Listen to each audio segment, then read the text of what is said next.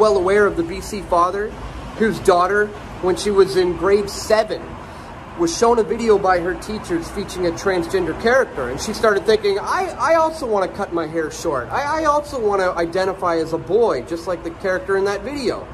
The teachers entertained this. They allowed her to change her name. They allowed her to change her pronouns. They suggested she go get some counseling, and the counselor suggested she go talk to a doctor. The doctor suggested she starts transitioning. All of this happened unbeknownst to this father. So obviously he's royally upset.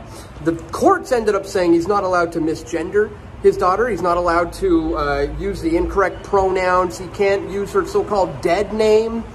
And he's not allowed to talk to the press about any of this. A so-called gag order was placed on this. Now, obviously, with this being insanely tyrannical, he didn't do any of these things, ended up spending 69 days in jail for that.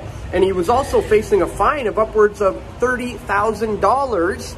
Well, today, ladies and gentlemen, the judge just decided that he has won his case. He won his appeal. All right, guys, we're here with the man who's not supposed to be named after a huge victory. All right, this has been almost 5 years in the making, all culminating into this final day, this final decision. Tell us, what did the judge determine today? Because this sounds like some huge breaking good news. You know, after a whole lot of spectacular disaster losses over the last 5 years, we got a huge win. We end on a huge win.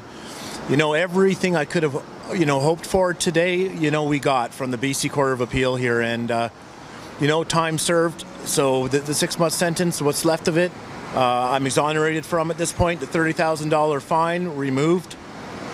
So yeah, I'm walking out of here with a to end, what I would call this long saga with a huge win. And I hope parents and this is important for everybody here, because I think the tide is changing. I've said it. I didn't know how it was going to reflect in what was going to happen today, and I can't say with certainty that was what it was. But I hope this gives everybody some courage and some hope, right? And definitely encouragement, because this is.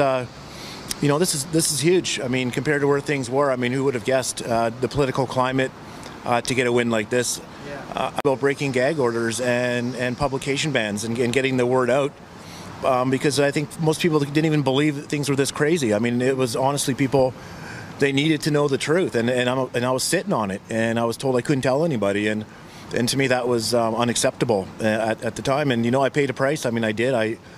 As I said, 69 days in jail, and I guess if he's had today, I guess you can say 70. What was that like in the battle? Because you just won in such a huge victory when they had their side stacked.